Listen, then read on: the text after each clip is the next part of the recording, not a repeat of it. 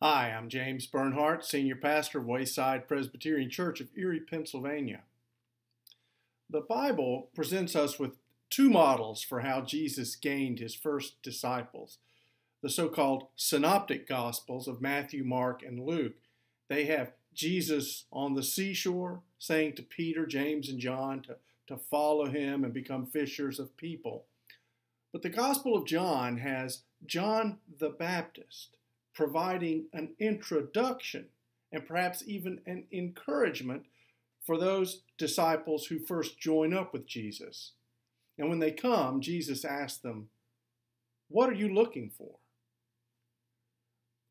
Along with that story that's in the synoptics, I think John puts his finger on an important thing, the engagement of the heart at the level of spiritual curiosity, which everyone has at some level, and the hunger to know and feel that the one who is our source and our goal connects with us deeply.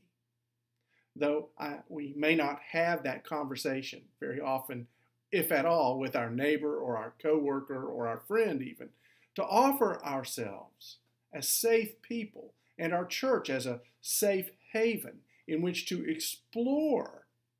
That's an important way to carry out the ministry of Jesus right where we are. Well, that's a lot. Well, let's think about that when we come together and worship this Sunday. I hope to see you then.